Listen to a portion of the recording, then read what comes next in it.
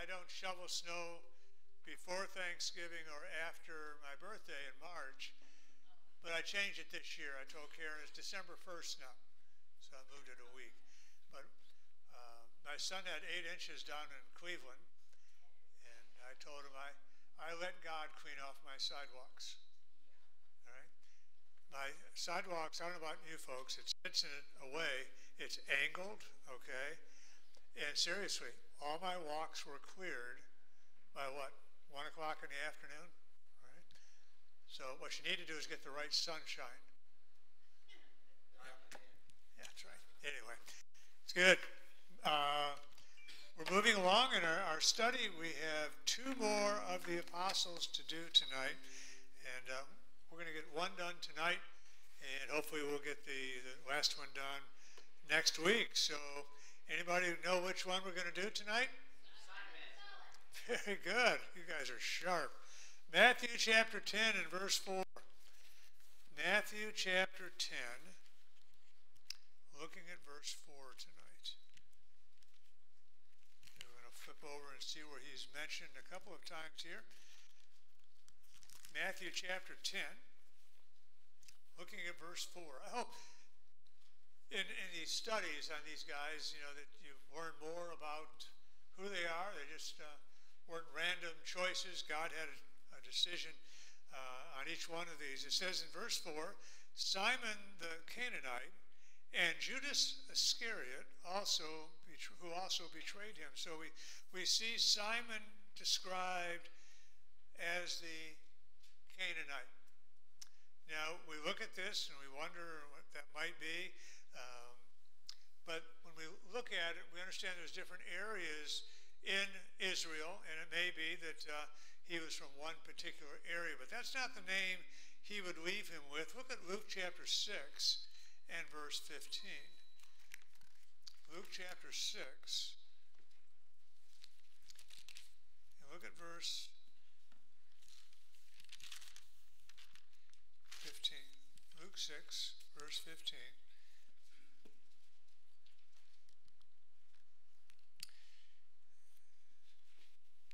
We have Matthew and Thomas and James, the son of Alphaeus, and Simon called Zealotes.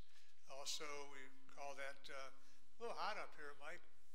The microphone, not me, but woo kind of going on here. But there's a couple of root words here, and we don't get the benefit of that when we just read our scriptures. But if you go back and look at the Greek, the word here has a Greek meaning to be jealous. So we think of someone who's zealous about something. There's a jealousness, and they had a jealousness about the law. And we'll get into more of these as we go through. In the Hebrew, the word simply means zealous. So we see to be jealous, to be zealous. And the words have a similarity in that when we are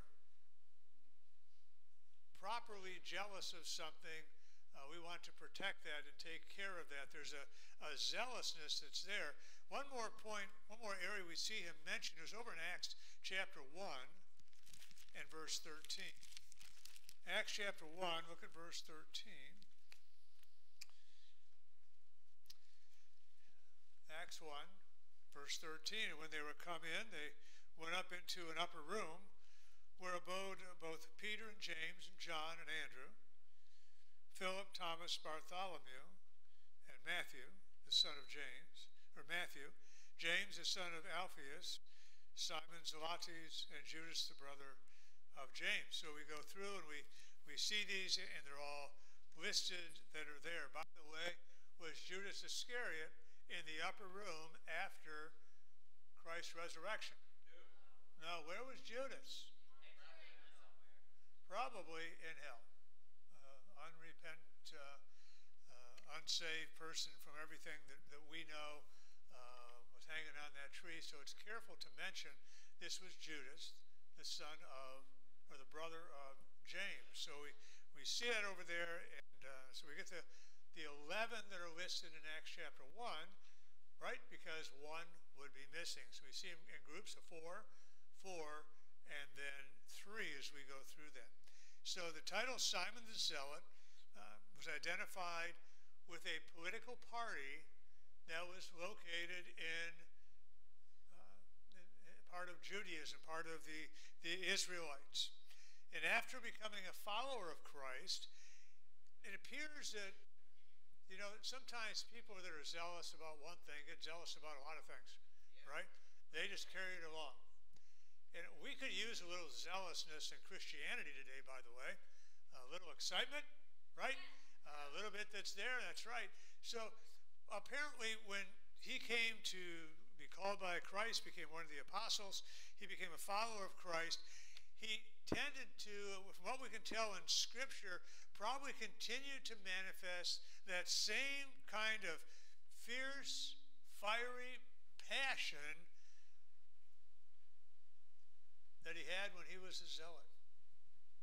We need that fierce, fiery passion in Christians today to tell others. I was noticing today, I have next door on my phone, that's probably what's big and all over the place, but anyway, somebody received a salesperson, I guess, was at their house, and not only left them with the sales material, but also left them some Christian material.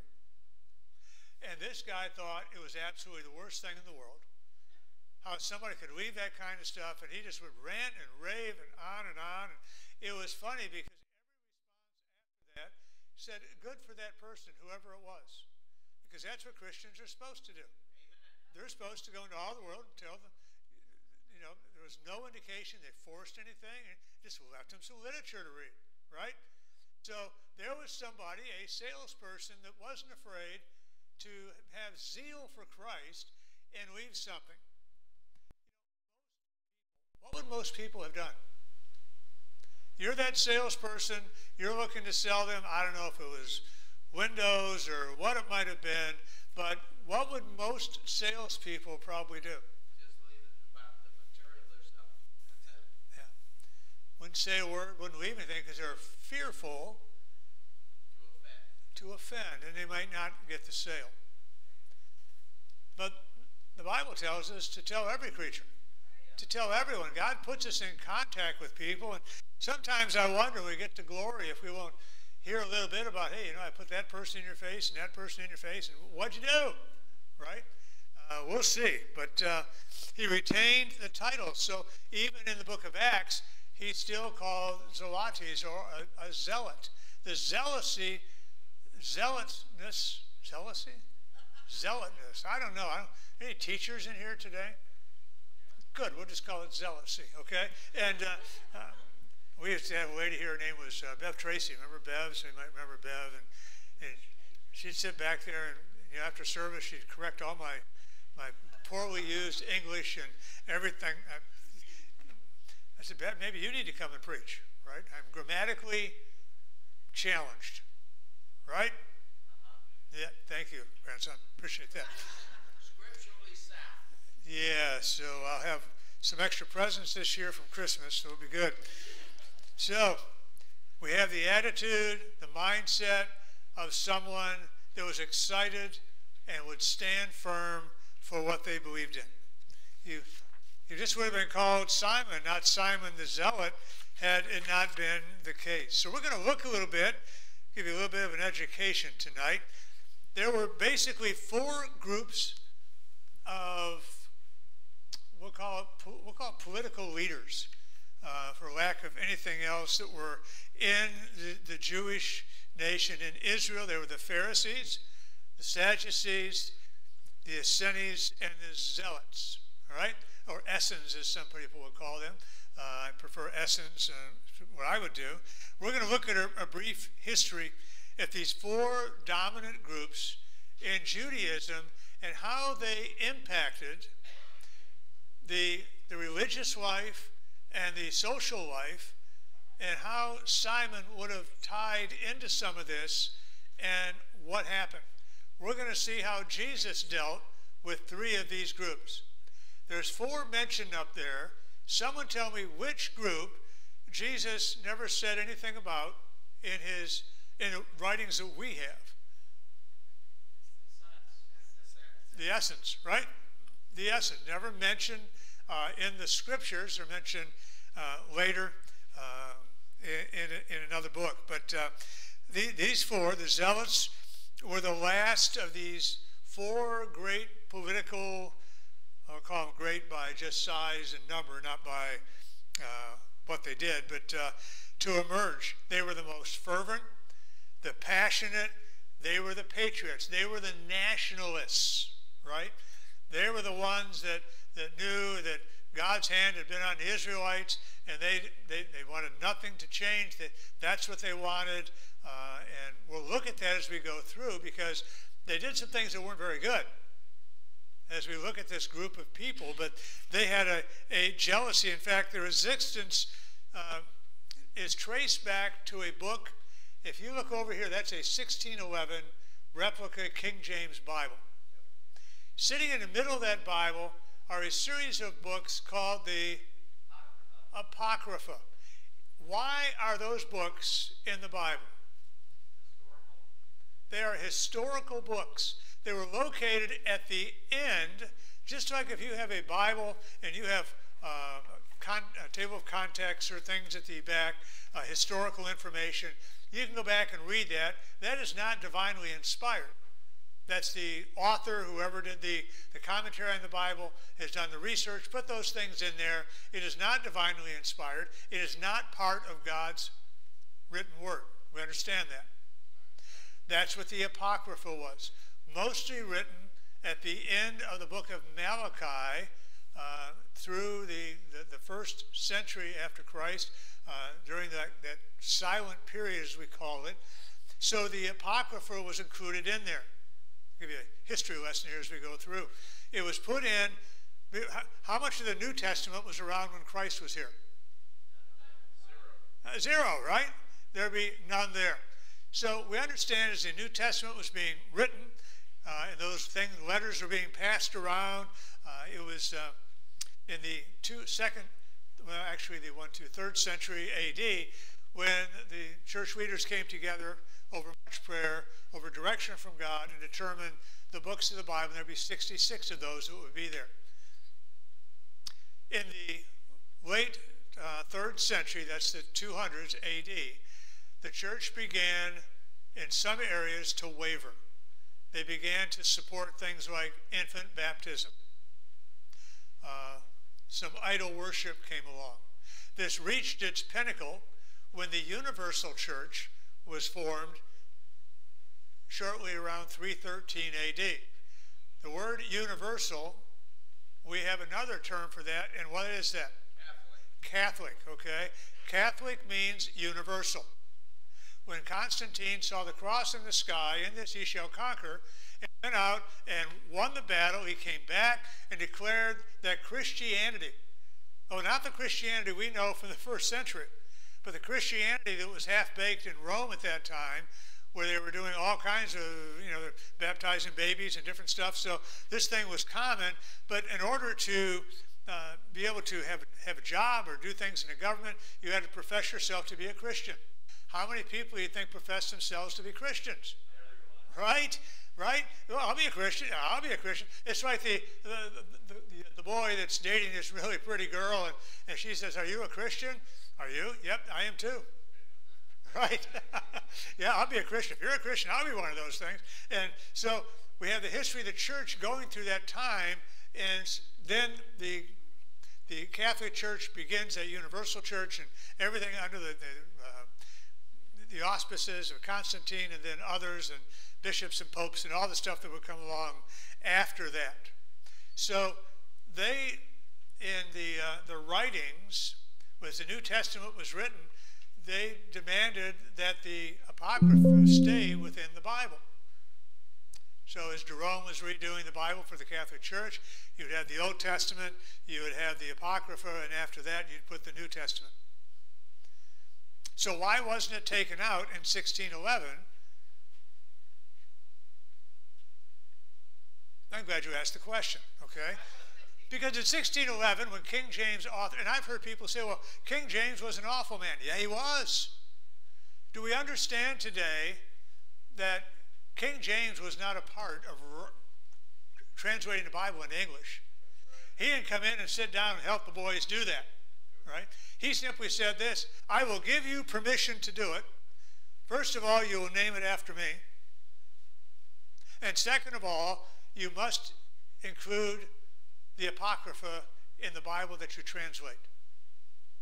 That's why the 1611 replica Bible has the King James, or has the Apocrypha sitting in the middle of it. It was in the 1700s, I believe around 1735, that if you ever come up and try and read this Bible, it's difficult to read.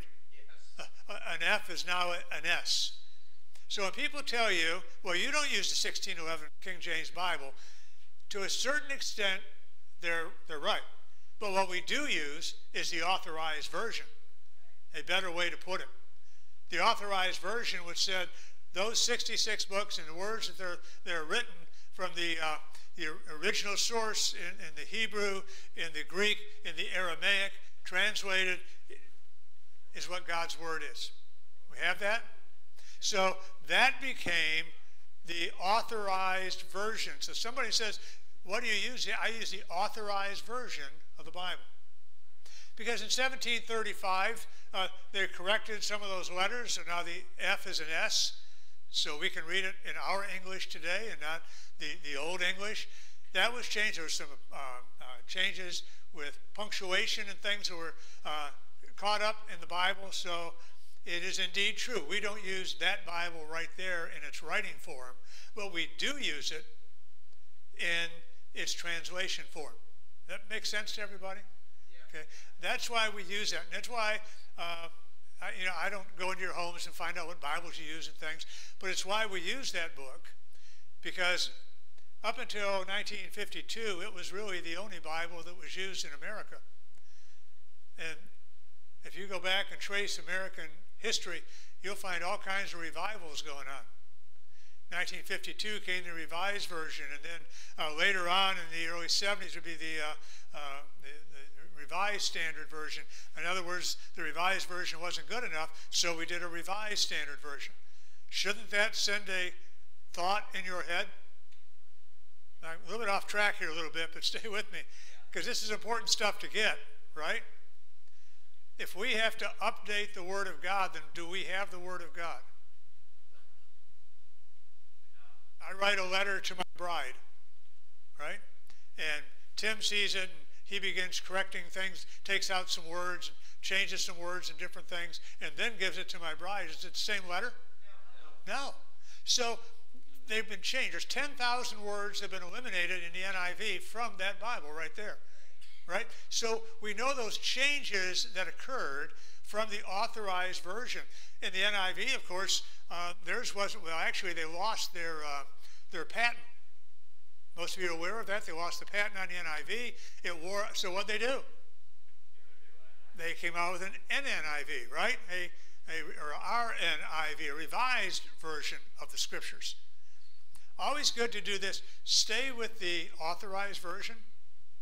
And if there's things you don't understand, we have plenty of tools to help you do that. And by the way, those these and thous and ye's are in there to differentiate between plural. If I do this, if I say you, Yes, sir. who did I just speak to? All of us. Did I? No. Or was I just speaking to Tim? I said you. You, it could be singular or plural. See, in our English language, we have a problem with that, right? But it's when I say ye, it's plural, right? And thee, that's plural. So we understand speaking to everybody, you know. Ye folks, right? That means everybody. So differences that are there. I'll get back to this, but I just wanted to share that because in 1 Maccabees 2:50, I don't know if I've ever quoted a book of through here, so I want to get that straight, all right? Be ye zealous for the law and give your lives for the covenant. Maccabees, a military book is really what that is, and it was speaking apparently about the zealots who would give their lives for the law. The law of God was it, and they would give their lives for that. A politically oriented group known as the Zealots. Let's do this. Let's take a couple minutes because we have some time. Can we do that? And let's look at some of the different groups that Jesus came up against, because it all kind of filters down and we can see where it goes. First of all, there are the Pharisees. The most important of the four that were there, the Pharisees, they were the spiritual fathers of modern Judaism. Can anybody tell me when the Pharisees as a group seemed to disappear?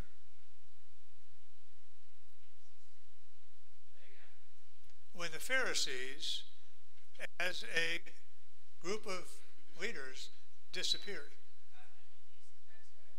73 AD. Don't ruin it. That's right. 73 AD. Interesting, we think they're still going, but actually that different leadership that's there now, their main distinguishing characteristics were a belief in the oral law that God gave to Moses at Mount Sinai, right? Along with the Torah.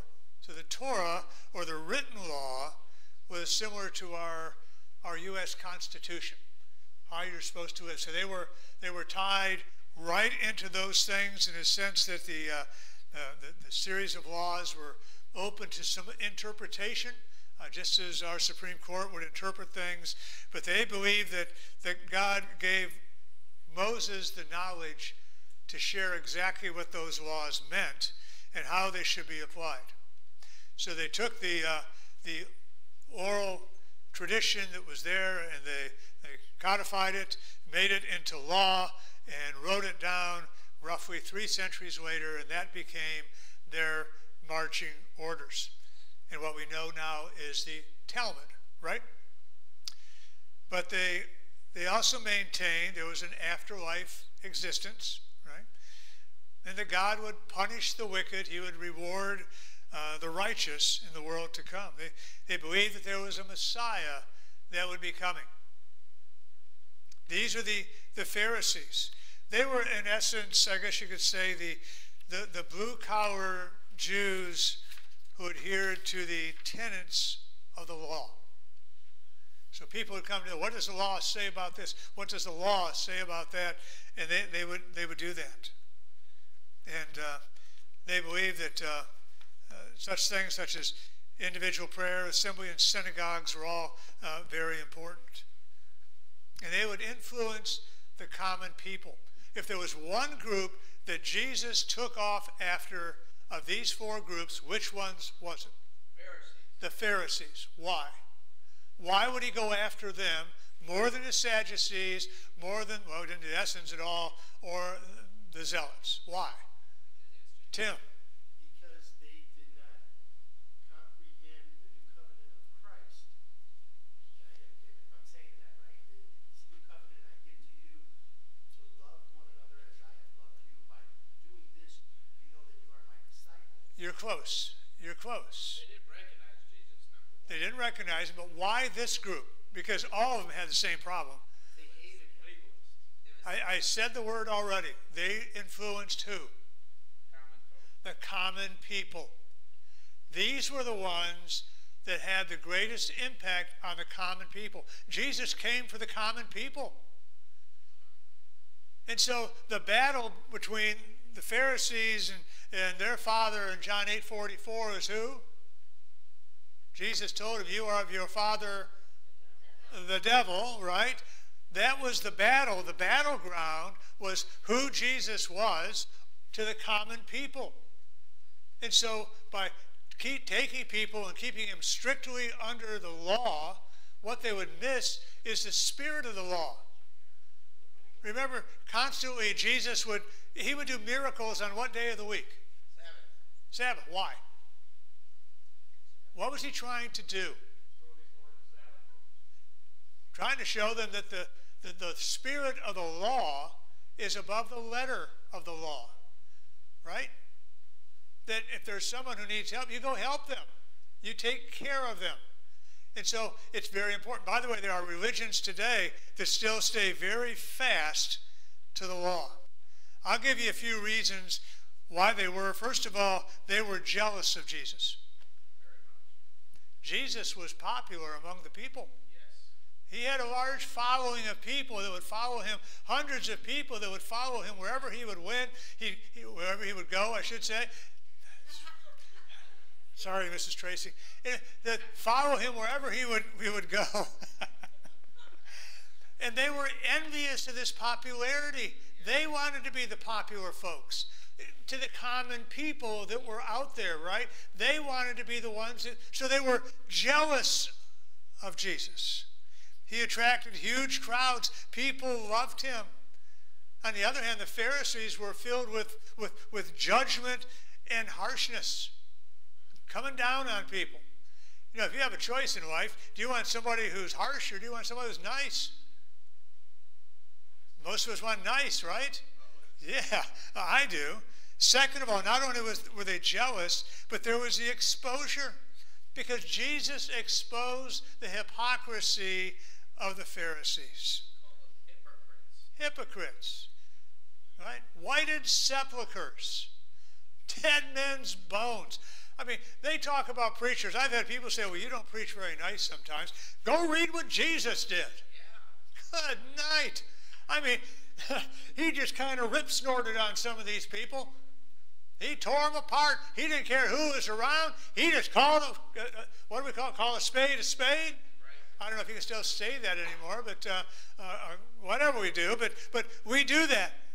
It was the Pharisees who set the moral standards for the community.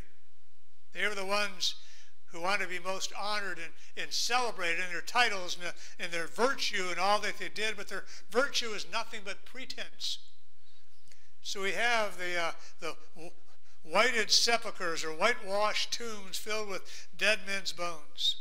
Number 3, they were a threat to the Pharisees' power. Yes. Because they couldn't control the people. Right. Jesus came, look at, when Jesus was talking to who is the guy that sent Pilate, right? Pilate, yeah, Pilate. He asked him about him being a king, and his kingdom is not of this world yet, right? But they were jealous. They thought he would come, he would take over, they'd lose all their power over the people. You know what people want? They want power over people, right? I was asked that by a gentleman one time, how it felt to have power over the people in the church. I said, buddy, you need to come to church sometime, okay? I don't know what church you're thinking of, but it's not this one here, okay? Trust me. Turn to Matthew chapter 12. We're not going to spend a lot of time on this, but we'll look at a few verses, because he just hammers these boys. Matthew chapter 12.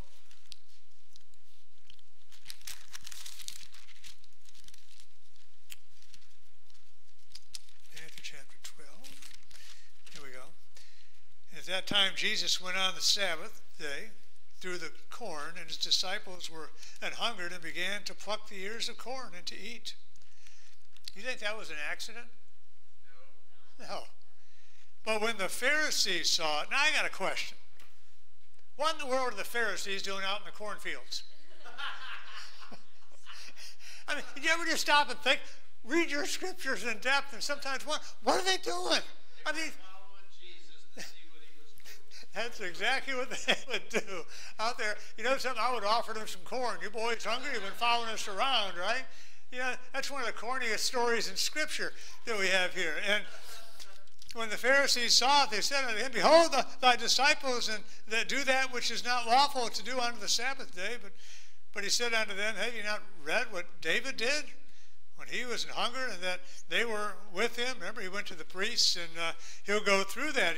He speaks about that. You can go through, well, take the time tonight, read Matthew 12, read Matthew 13, read Matthew 16, read Matthew 19, read Matthew 21. Go through all these scriptures. It's just attacks. Because as Jesus is getting ready to the point where he will give his life a ransom for us, he wanted the common folks to see the reality of false religion and the truth of what he offered. Amen. I get taken to the cleaners sometimes because I'll talk about a different religion in a negative way.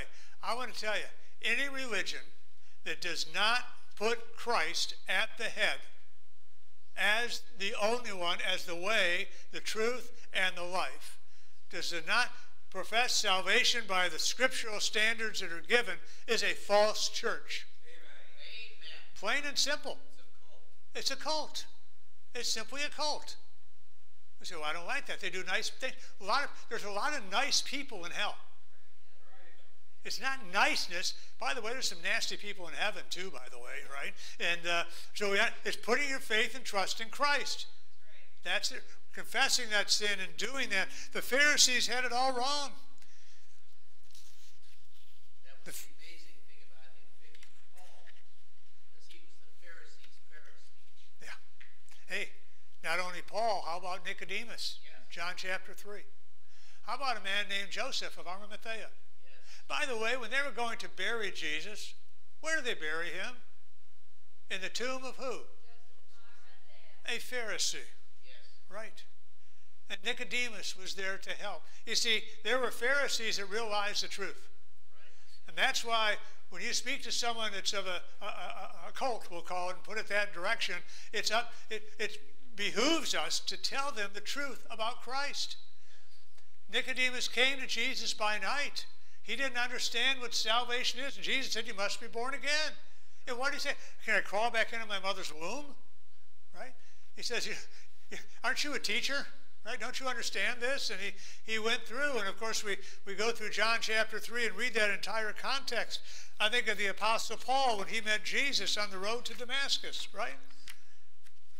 The Pharisees. Then we come to another group called the Sadducees. Anybody know why they were sad, you see? Something they didn't believe in. Resurrection. They didn't believe in the resurrection. They did not believe in the resurrection of Christ. They were a sect that, again, existed. History shows us, just like the Pharisees, came about during the Second Temple phase, and then in 73 AD, something happened. We'll get to that in a little bit. And this group just seemed to vanish. Oh, there were probably still Sadducees around, the Pharisees around, but their position, their title, all that they had, they were scattered. So we'll see that, but they were the religious side of the Jewish leadership. They controlled the temple, and they controlled the Sanhedrin. The Sanhedrin was the kind of the combined governing body of the Jews, which had some Sadducees, had Pharisees in it, scribes in it. How many were in the Sanhedrin? One less than 72. There were 71. Very good, 71. They were known for their conservative views, and often they went toe-to-toe with the Pharisees. They didn't get along with each other. They went a little more conservative on things and saw a little bit more of the spiritual side, but over here the Pharisees were more of the legal, they were the legalists. But now they had a common enemy, who was Jesus. Now they come together, and now they become friends and strike out to kill Jesus. They try to trick Jesus with some questions. Turn over to Matthew 22. We don't have a lot of points where these folks are by themselves, but Matthew chapter 22, they try to trick Jesus with questions, and what Jesus would simply do, and by the way, it's something we ought to do, use the scripture as your argument base. Stop saying this is what I think, and this is what I believe, and this is what I. It doesn't matter what you think and what you believe, it's what the scriptures say. Now, hopefully, what you think and what you believe lines up with the scriptures, right? But thus saith the Lord. How many times is that in the Bible? This is what God's word says. This is what we're supposed to do. We need to know the scriptures, study the scriptures, to show thyself approved unto God, right? A workman needeth not to be ashamed, rightly dividing the word of truth. That's our call. That's what we're supposed to do. We got to know the book, so when somebody comes up and say, well, what about this? Oh, well, let's look that up and see what God has to say about that, right? So Matthew chapter 22, look at verse 23. The same day came to him the Sadducees, which say there is no resurrection, and asked him, saying, Master, Moses said, if a man die having no children, his brother shall marry his wife, and raise up seed unto his brother. Now there were with us 7 brethren, and the first, when he had married a wife, deceased, and having no issue, left his wife unto his brother. Likewise, the second also, and the third unto the 7th. You know, it takes a lot of time to come up with these kind of thinking, right? Unto the 7th and last of all, the woman died also. Well, good. Therefore, in the resurrection, whose wife shall she be of the 7? For they all had her. Jesus answered and said unto them, you do err, not knowing the Scriptures. I love that verse. Memorize it. People say this is what the Bible says. You do err, not knowing the Scriptures. Right? Power of God. Yeah. You do err, not knowing the Scriptures, nor the power of God. Stop there and think about that. Who were these guys? These were the religious leaders. Yes. These were the guys that were supposed to know the Scriptures, right? I mean, if you're going to come and you have a biblical question, wouldn't it make sense that you can come and talk to your pastor about that question? I would hope so. And I tell you what, if I don't know, we'll sit down and open the Scriptures and we'll find the answer, right? These guys didn't know. They were so into their power. He says, for in the resurrection, see, doesn't know the power of God. So in the resurrection, they neither marry nor are given in marriage, but are as angels of God in heaven. But as touching the resurrection of the dead, have ye not read that which was spoken unto you by God, saying, I am the God of Abraham, of God of Isaac, the God of Jacob. God is not the God of the dead, but of the living. And when the multitude heard this, they were astonished at his doctrine. Now here come the Pharisees. But when the Pharisees had heard that he had put the Sadducees to silence, they gathered together. They were gathered together. Then one of them, which was a lawyer, asked him a question, tempting him and saying, Master, which is the great commandment in the law? Jesus said unto him, Thou shalt love the Lord thy God with all thy heart, with all thy soul, and with all thy mind. And this is the first and great commandment, and the second is like unto it, Thou shalt love thy neighbor as thyself. On these 2 commandments hang all the law and the prophets. Amen. While the Pharisees were gathered together, Jesus asked them, saying, What think ye of Christ? Whose son is he? They say unto him, the son of David. He saith unto them, How then doth David in spirit call him Lord, saying, The Lord said unto him, My Lord, sit thou on my right hand, till I make thine enemies thy footstool. If David then called him Lord, how is he his son? So he comes back at the Sadducees, at the Pharisees. These were folks that did not believe in the resurrection. They didn't understand the Scriptures. They didn't understand not only the legal part, they didn't understand the spiritual side of the Scriptures. These were the elitists. You know, the hooty-tooty guys, right? That had it all, and they were the priestly castes. They were very liberal in their willingness to incorporate Hellenistic, the worldly philosophies into things that they did. They didn't believe in an afterlife. They didn't believe in the resurrection. They didn't believe in any of these things. How would you like to go to one of those people for your religious questions? So what happens after we die? Just done. You die, you're dead. So why should I live for God if I just die? Right? That'd be a good question back, right? So Jesus comes after the Sadducees. He's coming after the Pharisees. We have another group here. They're called the Essens. And they began around the Second Temple period also, and they basically emerged out of the disgust with the other 2. You know, they just said, you know something? You guys are awful, okay? So they started their own little group, right? You see it, Pharisees, Sadducees, now the Essens come in, and this sect believed that others had corrupted the city and corrupted the temple. They moved out of Jerusalem and lived a monastic life in the desert and by a certain sea that was located in Israel called The Dead Sea, that's right. The Dead Sea, right? They moved out, they lived there, and they adopted just like all of us Baptists, a strict dietary law. If it's food, we eat it, right? Pretty much. They're a commitment to celibacy. I put a few pictures up here. I hope you can see these. This is over by the Dead Sea. Not a lot known about these folks. We were able to go there. This one of the houses they would have lived in. You see, very small, very simple. If you notice, they're all dressed in white. They took baths constantly throughout the day before they would handle the Word of God.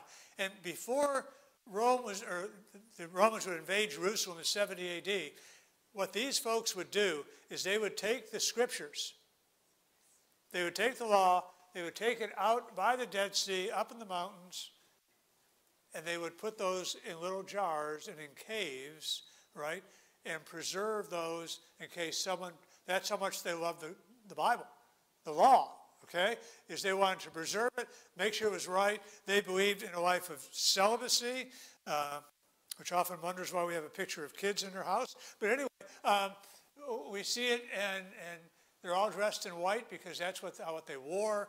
They constantly washed their hands. They constantly kept themselves clean whenever touching these things. Along comes 1947. Fast forward. 1947 comes along, and a Bedouin. Anybody know what a Bedouin is? It's not where you go to sleep at night. A nomad. They wander around, and that's what they do. And a young Bedouin, and he was out doing what young Bedouins do, throwing rocks, right? All those rocks in the desert, aren't they there to be thrown? Takes a rock and throws it. What was that? That boy walked into that little cave right there, looked in, and he had thrown a rock and had broken one of the jars is what he had done. He went back and told others. You see, there was a large, remember, after 73 AD, when Jerusalem is basically done and Masada is done, all those things are done, all of a sudden, everything just kind of scatters. They forgot where they put it. It's like squirrels. You know squirrels forget where they put 95% of the nuts that they bury? Yes. They dig up their whole yard and they don't know where they put any of them, okay? They all have dementia. They all know what the squirrel's problem is. They act squirrely is what they do. So we see them here. They went up there, they found these, and we call those today what? The Dead Sea Scrolls. They began going through the Dead Sea Scrolls. They went through in our English went back to the Hebrew and the Aramaic that the Old Testament was written in. They found these were exact replicas. Because when they copied the Scriptures, they had folks that would copy them meticulously. They would count the number of marks on a page frontwards and backwards, and it had to exactly match. And they would share it with others, and if it didn't match, it was destroyed, and they would start over again. These were the essence. You know, here's a group of people that few know anything about, but think of their impact on our world today. It hadn't been for them. Hadn't been for them. We'd never have the Dead Sea Scrolls. At least, I guess God would have made a way they would have had them, but think about that. A little unknown group of people that were good folks that wanted to preserve God's Word. And that's what they did. 70 AD, what happened in Jerusalem? Rome invades. Because we get to the Zealots. Members of a Jewish sect noted for their uncompromising opposition to pagan Rome and the polytheistic religion that they had. They were an aggressive political party. I believe you ought to stand up for what's right. I, for one, do not believe that violence is the way to achieve that. Right? There are times, what about the Revolutionary War? I think that was a last-ditch effort that had to be done. But, when Christians go along and become violent people, we kind of lose our testimony, don't we? Yeah. They were an aggressive group. Nationalistic, religious life of the Jewish people led them to despise even Jews who went along with the Roman way of life. We understand that there was a census ordered in Rome in 6 AD, and the Zealots were so upset with that, they rallied the populace against the nation of Rome, and it had to be put down from time to time. There were extremists within this group, became known as the Sicarii, the dagger men. They would go out, they would murder others, they would murder Romans, they would murder Jews who were going along in Roman ways. Now, I think here for a second of a Jew that was a tax collector for Rome. Matthew. And here is the Zealot, now one of the 12, and there's a Roman former tax collector. You talk about God making all the old things pass away and all things become new. What a pairing of people. A zealot over here realized that he needed to have zealousy for Christ and accept anyone for who they were. By the way, that's what the church ought to do, right? Accept people. The extremists would follow them. They murdered, plundered, burned, looted, everything. And in 70 AD, when the Romans came, their major problem was with the Zealots, but they came along and they destroyed Jerusalem, set it on fire, along with 985 towns in Israel. There was a group of these zealots who survived under the leadership of a man named Eleazar, and they left and they went to a place called Masada. I don't know if I have more pictures. I may have some more of Masada. A place that was actually used as a sanctuary by the kings, a vacation place.